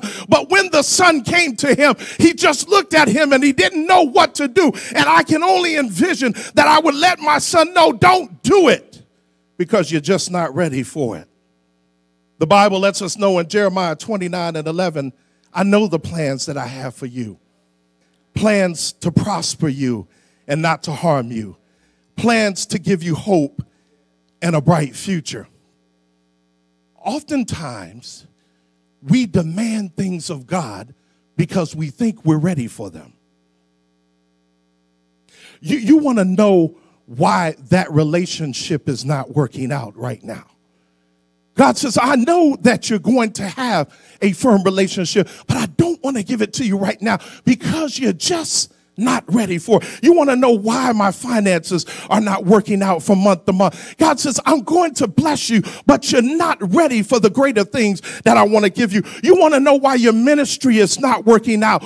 God says, I want to give you the ministry and it's yours. You don't have to fight for it. You don't have to beg for it. You don't have to pay for it, but you've got to trust me. You wonder why your career is not going in a certain direction. Why? Because you're demanding much too much before it's time that you're ready. The Bible says that the son came to him, and when the son came to him, he told him, I want my inheritance right away. The second reason I really feel like the father is in a struggle and a conflict with his son is that he's trying to teach his son that you need to know the difference between the source and a resource. I looked it up and I tried to find out what it was, Barrington. A source is a continued origin. It starts somewhere and it continues on. It does not run out. But a resource is a supply where you just benefit for the moment. Can I work with this one a little bit? The Bible says that the father, the son came to the father and told him, I want what's mine right now. But the father is in conflict because he wants him to understand that you need to understand the difference between a source and a resource. You see, if you're connected, you have a source that will not run out. You see, when you're married and you have that relationship with your wife, you can say, this is not a resource, something temporarily, but my source is in my Father. Our marriage source is in my Father. My finances find their source within my Father. All things that I do find my source in my Father. Have you ever been to the point where you said, I want something right now, and if you will give it to me, I know what to do with it. I've made plans with it. But God understands that you would only use it as a resource, a benefit just for that time, and it would not last. Oh, how do I know this? How do I know this? Oh, I remember receiving some money one time. I don't want anybody to say that they've not done this before, but I got that money and I thought that I would just put it away in savings, Elaine. And I just put it all in savings. But I did not honor the source in which it came. For some reason, when you put money into a savings account, it should last. For some reason, when you put it up and there's no access to it, it should stay there for a while. But I noticed that from month to month, my check got smaller and smaller. The days grew longer and my check grew shorter. And I had to go into the savings. So that now the money that I had received only became a resource and it was not the source. The father says, I've got to get my son to understand that this is not just a resource, but son, if you'll just wait, if you'll just trust me, whatever it is that you're trying to accomplish, I've already got it for you, but you've got to trust me. The Bible says that there he is telling him about the source and the resource in conflict, trying to figure it out. The Bible tells us that the father knew that he was not ready. And as we go on, the father suddenly tells him, you can have it. The father must have gone in dialogue with him back and forth. And he tells the son, it's all yours. You can take the third that is yours. And the Bible says that the father gave the third to his son, the inheritance that was his. And there's something important that you have to understand. When you make demands of God, God will give you exactly what you want. There are times when God says, I've struggled with you enough. I want this to understand, somebody in here to understand right now, that there are times when you make demands of God and God will give you exactly what you want in your life. When you get it, you may not be ready for it and you may suffer the consequences and the penalty for it. But God says enough and he lets his hands off on this son. He tells him, son, you can have it. Go ahead and do what you want to do. God gave him exactly what he wanted. We have to understand something, that in order for us to understand what God is trying to do for us, we've got to know how we are connected to this source. I told you one time before, I'm an illustrative pastor, Pastor Griffin. I'm an illustrative pastor. So could you come up here for me, ma'am? Now, I don't even know the young lady. What's your name? Katina. Thank you, Katina, for helping me out. Could you help me with this, Melvin? Could you hold this for me? I want to share with you about the source and the resource. You see, Katina's holding this lamp. And as long as she has this lamp, she's connected this lamp with the source. So at any time, Katina, we can turn her light on. The Father understood that, my son, you're connected, but when you make demands of me and you tell me that you want to leave with me, what you do essentially, because I know that you're not ready, is you disconnect yourself from the source. So now all that you want, I'll give to you, but now your lamp does nothing else. It only becomes a resource. It has an end, and it does not have a beginning. There's no end to it. It ends, and that's it. So when you are disconnected from that source, but the Father wanted his son to understand that if you stay connected to me, the source, you can go much further. Right now, Katina can't go anywhere because she's not connected to the source. But when Katina is connected to the source, then Katina can cut a light on. Now, Katina, if you would, go ahead and walk.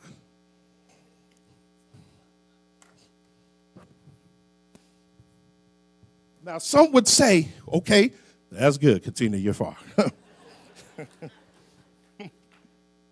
You can stay up there, Katina. My point is that Katina's connected to the source. She's connected to the source. And because she's connected to the source, she can be trusted to go outside the bounds of where she's already at. She's connected to the source because now she's not in full rebellion. There are some things that God says, I'll give you. You don't mind standing there for a second, do you, Katina? Y'all give it up for Katina real quick. There are some things that God says, I want to give to you, but you can't be trusted outside the boundaries of where you're already at. So now if you stay connected to the source, then what I can do is I can allow you to go and move a little bit further. Now, somebody had told me when I tried this illustration before, Sam, someone had told me, said, well, Pastor, that means as long as I stay connected to God, I can go anywhere I want to. I can go to the club. I can go gambling. I can do whatever I want to. How does that work? If you're connected to the source, then what simply happens is if you decide that you want to go inside the club or you want to go gambling, Katina, step over in the club. Then basically God just cuts off the source. See, he says you can go a little bit further, and that's for those who have said to themselves, God, if you will trust me just a little bit with it, if you give me just a little bit of it, I promise I'll do right with it. And then when you get out there, you get tempted to go somewhere else. Yes, he trusts you to a point, but then when you got to that point where you were going wrong, God says, wait a second. And he disconnects the source.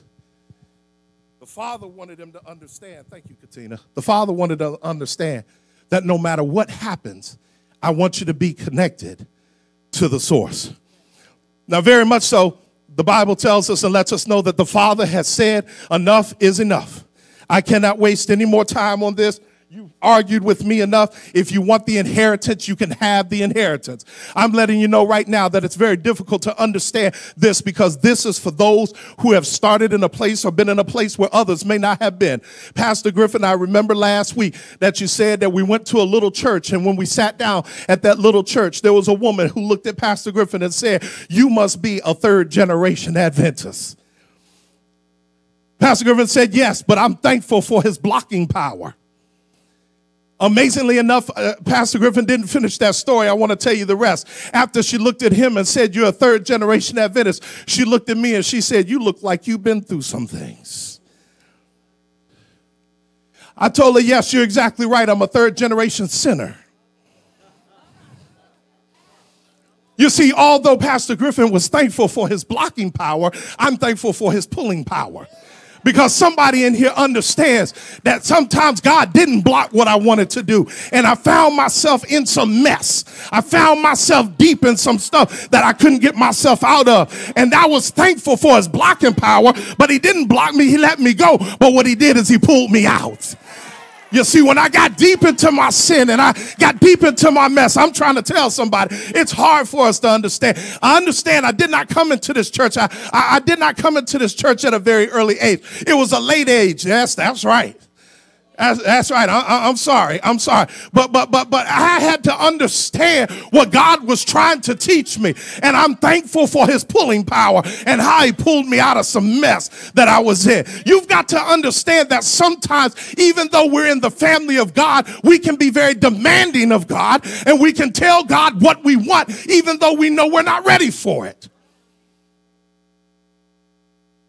How do I know this? There's some folks that have been in this church before. They're no longer in this church. God says, I need you to stay connected to the source. The Bible says that this source that he gives, the Father said, you want it, you've got it. This is yours. You can take it. It says that when the Son received it, he stayed a few days at the house. The Bible says that he stayed a few days to get his plans together. There are things that he wanted to do. He wanted to go right out in rebellion. He wanted to take on his desires. He wanted to do what he wanted to do. Has anybody ever in this place ever been in a position where you wanted to do what you wanted to do? Have you ever been in a position where you've made demands on God and told him, I'm ready. I've already made my own plans. I'm ready to go. Oh, sound like I'm the only one, Pastor Madison. I'm so thankful of what I heard. I have 3 daughters and 1 son.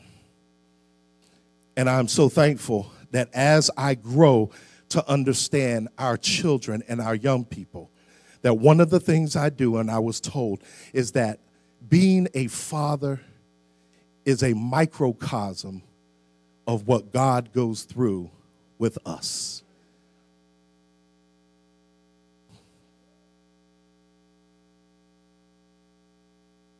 You ever said, boy, I tell you, that's a hard-headed son I got. You ever said, that girl got a mouth on her? And you looking around at everybody else and saying, Lord have mercy. Where did they get that?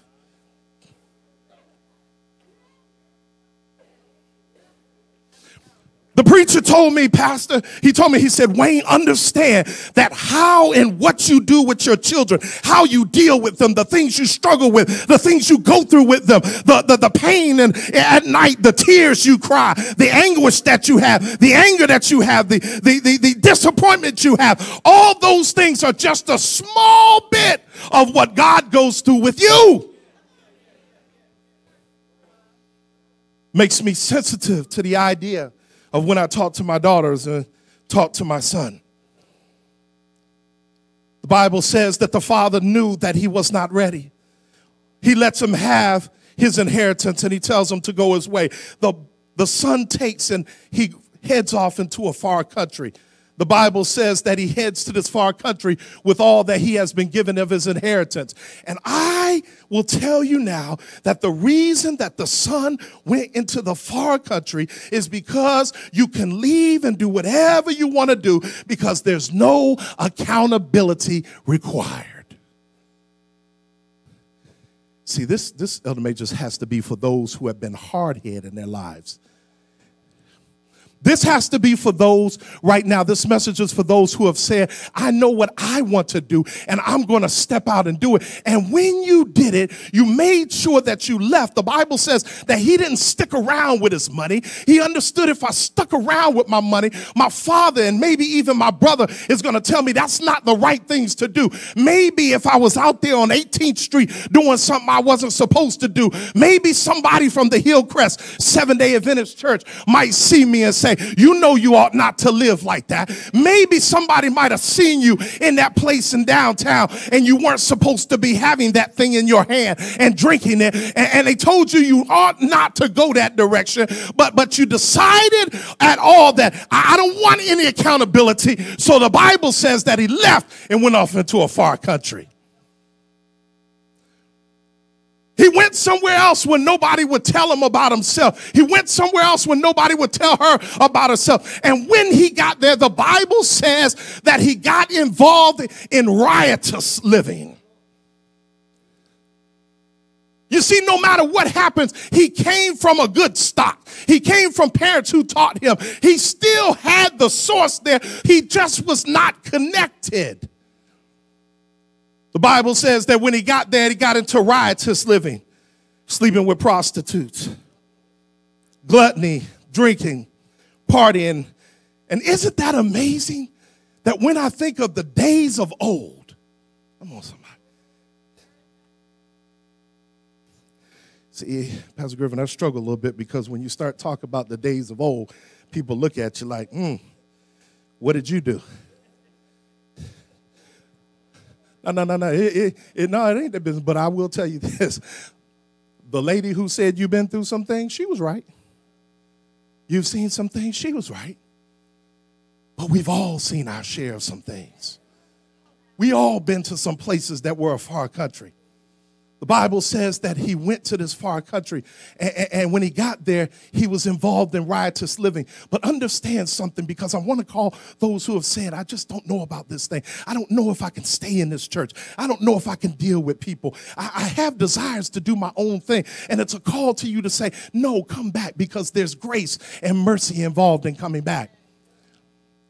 But the Bible says he got involved in riotous living, Carlin. Riotous living. He was doing stuff. But you know what I come to find out? That you know what? We don't even look right doing riotous living.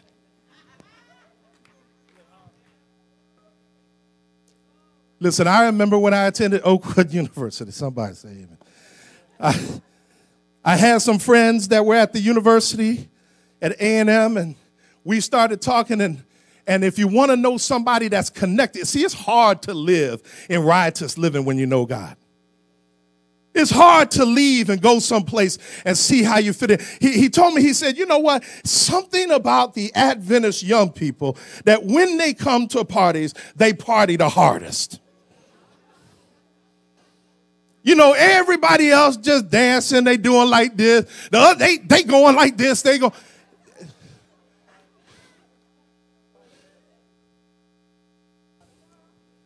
Let me tell you one that really got to me. Judy, I actually saw a lady from the church that shall remain nameless, a senior, and she was in the parking lot cussing. She didn't even look right doing it. And truth be told, if any of you tried it, you would look at yourself and say, I don't even look right doing that. I don't look right saying that. I don't look right being in this place. I don't look right dancing here. I don't look right. I can only see that young man who had all that money and friends out there in the far country trying to fit in with everybody else and could not keep up with everybody else. Everybody was looking at him like, what in the world are you doing here?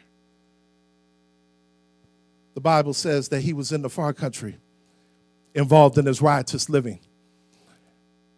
He had partied so hard. He had drank so hard. He had took care of his friends so hard that now the Bible says he didn't have nothing left. And I don't need to tell you that when the money runs out, the friends run out. When the money is gone, the friends, when you got money and you having a great time, everybody is your friend. And anybody in here who sits in here and at least looks at the news sometime or another knows every kind of professional ball player that's out here. When they have money, they got plenty of friends. But when they run out, nobody is there. The Bible says that he had spent up all that he had. I'm talking to those that are lost, that have said, I'm frustrated with everything else. I'm demanding of God what I want to do. The Bible says that he went to the far country. He went in this riotous living. He was done. He spent all that he had, so much so that he had to ask one of the farmers, do you have a job? I want you to think about that. Here his parents are at Hillcrest, well-fed, nice house, everything for you, and you decide, I want to do it my way. It says that he lost everything. He asked for a job. The job was tending pigs. Isn't it amazing that when you mess with the devil and you're on his grounds, he will make you a spectacle in front of everybody? Here it is, a Jewish man, young man, knowing that it's his principles, knowing that it's the law, that he can't touch anything unclean, tending pigs. The Bible says that he's tending these pigs and he's hungry, doesn't have anything to eat. It got to the point where his hunger was so great that he even desired what the pigs were eating.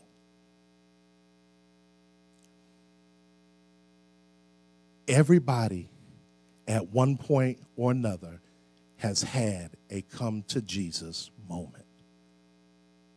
Everybody at one time or another in their life has experienced a dark time in their lives and have said, this is my low point. This is my come to Jesus moment. But then there's hope, Pastor Madison.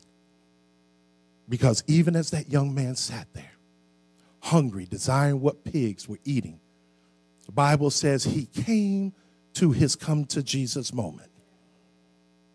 He decided right now is the time.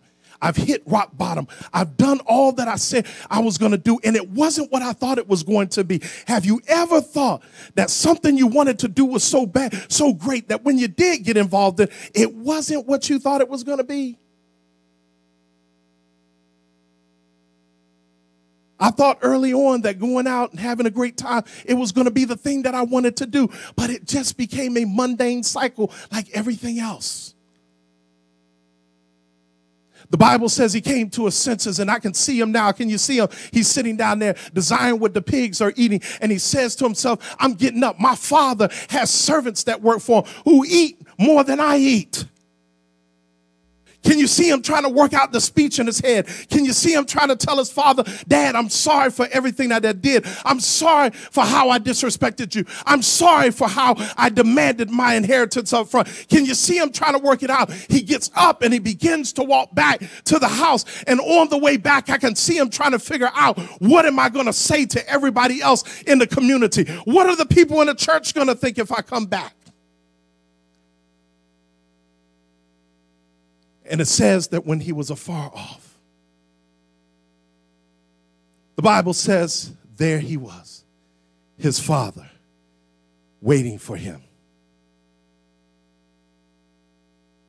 The Bible lets us know that his father did not stop looking out for his son. The father never stopped giving up on the fact that his son may appear on the horizon or on the road. Isn't that the kind of God we serve? No matter what I've done, no matter how I've treated God, no matter what I've said to him, no matter what I've demanded of him, and if we were all faithful and understood to ourselves, we've done some stuff to God that we would never do to man. And God says, I'm not turning my back on you. And it says the father was waiting for his son to come back. The son saw him, and what a celebration it was. He begins to head to the father, but it says, the Bible lets us know that the father did not wait. Jewish tradition said that men, fathers, were not supposed to run in their robes, but when he saw that his son was coming back, it says that he took off like a shot to run and grab his son. He got to his son, and I can see that conversation starting. Dad, I want to let you know, his dad didn't even pay attention to him. turned to the side and told the servants, bring me a robe and bring me sandals and put a ring on his finger. And not only that, go and kill the fatted calf. My son who was lost is now found.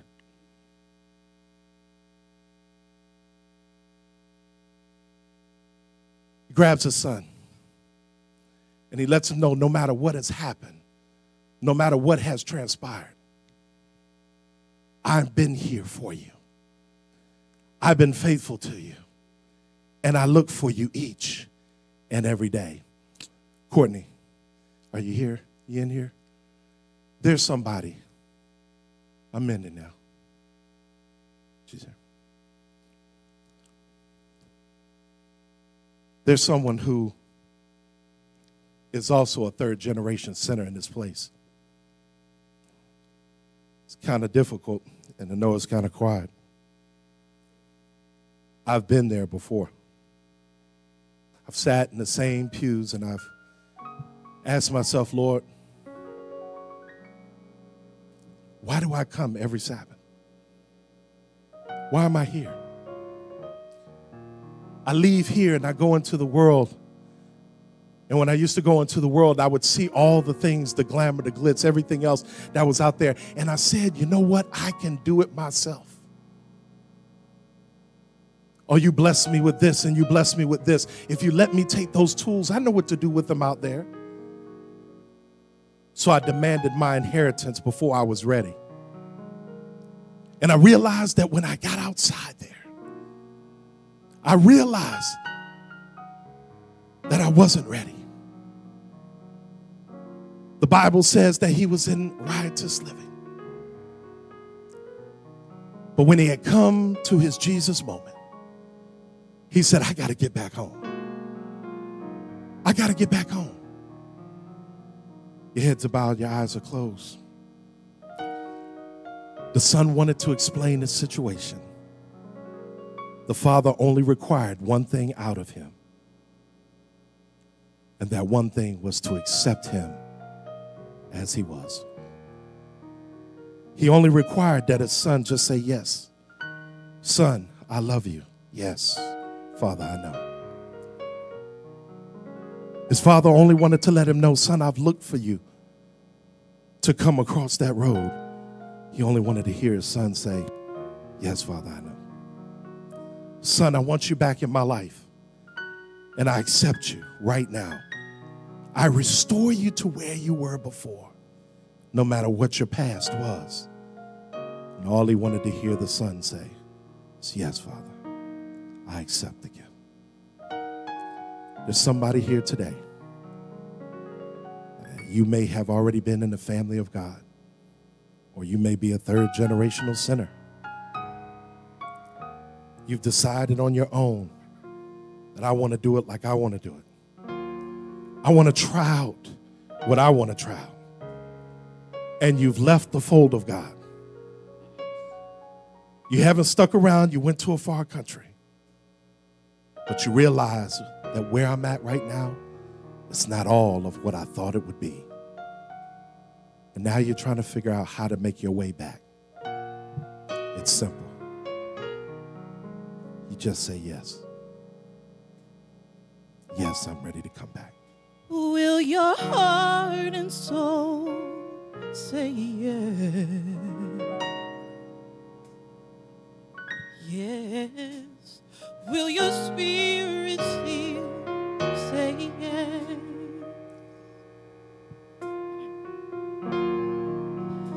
There is more that I require of you. Will your heart and soul say yes? Will your heart and soul say yes? Yes. Will your spirit still say yes? This is a call this morning, this afternoon. If I told you what I really need, You said, I've been in a far country far too long. will your It's time to come back home. Say yes. It's time to put away those things that I've been involved in. Will your heart and soul It's time to accept the hand say yes. of the Father. I've tried to organize my speech. Will your I've tried to come up with an explanation. spirit say yes. I've tried to figure out what am I going to tell people if I stand and if I come back. If I told you what The Father said, I really I'm not listening to any speeches. I don't care what it's been done. will your I accept you heart and soul just as you are. say yes. This morning, is there one here who have said, I need to say yes? I need to come back into the fold of God. I need to come back to my Father. And I'm not worried about what others are thinking, but I've said to myself, I've had my come to Jesus moment. Is there one who says yes this morning? Just one. God is calling you right now. He doesn't care where you've been. He doesn't care what you've done. He's just saying you need to come. Is there one? A moment that says, I've had enough. Oh, say yes. It's easy this morning when you make him the center. It's easy to praise him. It's easy to accept him. It's easy to love him. Is there one? If you feel like you don't have the strength to do so, just raise your hand. There's elders around. They'll come and grab your hand. They'll walk with you. They'll walk the road back with you. The Father's waiting. Oh, say Is there one?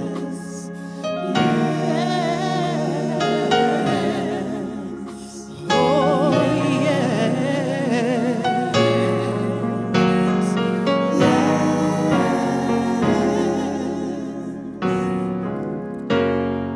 I want to pray right now, Father. We know that there may be someone right now, Lord, that's struggling, who says this is not an easy thing. I'm really worried about what others might think. I'm really worried about what others might say. So, Lord, we need you to move in a mighty way this afternoon. Move on the heart of someone who says, I have the strength. I can get up from this moment. I can get up from here. I'm tired of where I'm at. I'm ready to move forward. I'm ready to come back home. I'm ready to accept Jesus Christ as my personal Savior. I'm ready to recommit myself to Jesus Christ as my personal Savior. Is there one? Just raise your hand.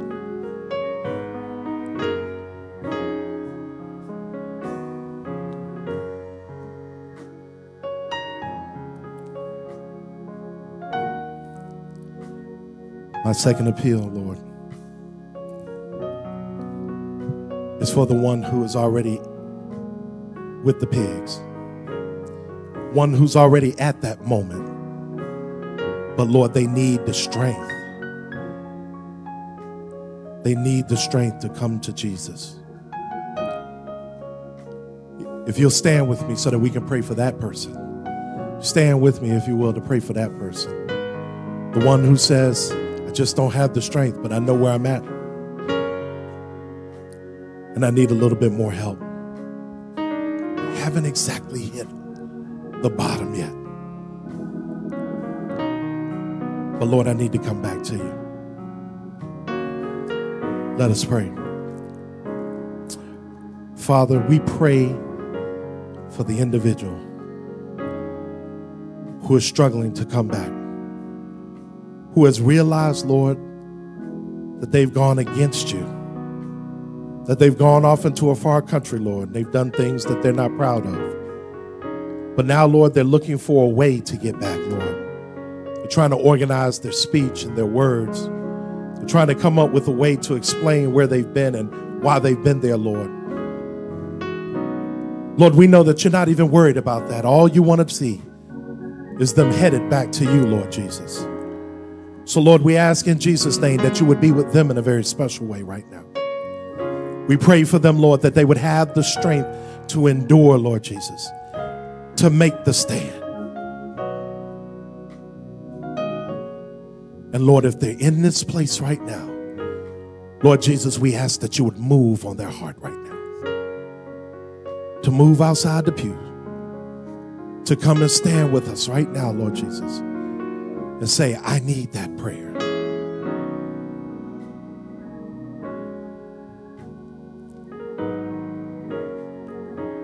Lord, we thank you for your moving. We thank you for your leading.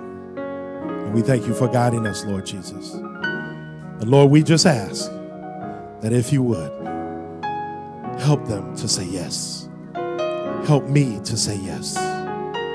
We thank you and love you in Jesus' name, who is the center of our lives. We pray amen and amen.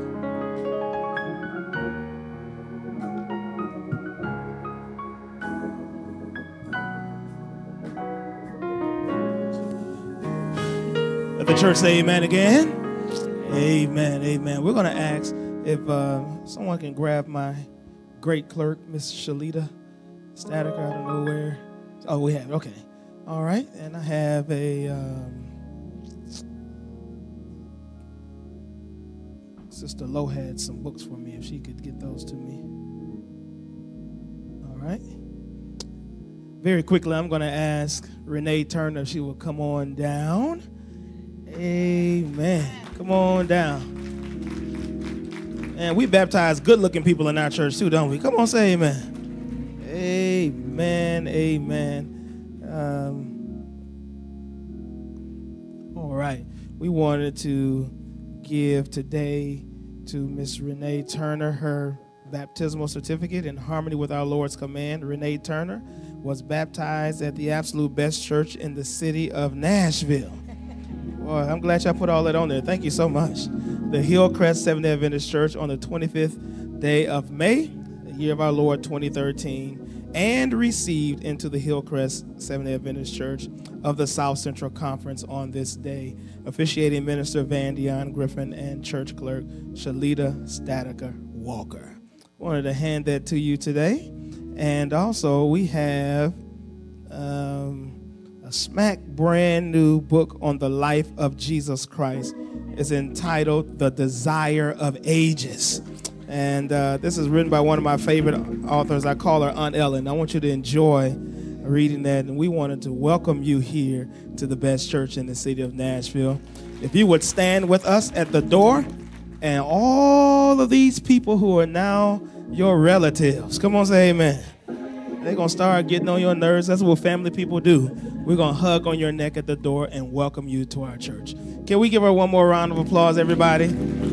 Amen, amen. So just stand right here with me, and we're going to walk back together.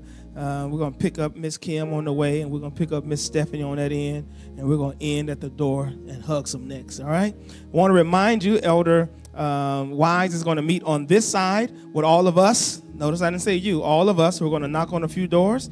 Otherwise, if you would start making your way this way with your packets, and then those who are going to help us with our choir on next week, we're going to ask you to go to the choir stand so that you can talk with one of the girls' names who begin with an L. I don't know which one it is. So.